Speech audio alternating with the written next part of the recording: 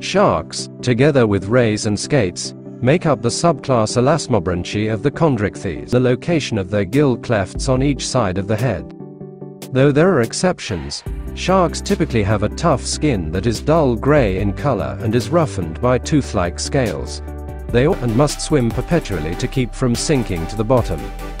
These majestic top predators that are so essential to the natural order of marine ecosystems now face adds complexity to our conservation efforts. The dwindling numbers of these amazing creatures from overfishing and demand for their fins and meat increases the urgency of the task.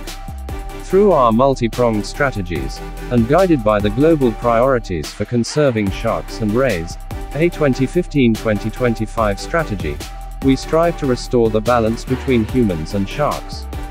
Shark populations around the world are in rapid decline. Sharks grow relatively slowly, take many years to mature and produce relatively few young. These characteristics make sharks, like this porbeagle, particularly vulnerable to overexploitation. The largest shark is the 13.7 meters, 45 feet, whale shark. The 22 to 25 centimeters, 8.7 to 9.8 in, midwater shark and pygmy ribbon-tail cat shark are among the smallest.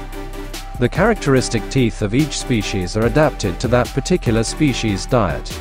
The teeth may be serrated or smooth. Most are used for seizing prey, cutting, or crushing. Some sharks are probably not very picky about what they eat. But certain kinds of sharks eat some foods more than others.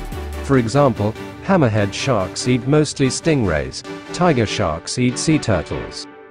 Any of various orders of cartilaginous fishes that are usually large and mostly marine, having a tough, spiny, usually slate gray skin, separate lateral gill openings, and a slender, rounded body with the mouth on the underside.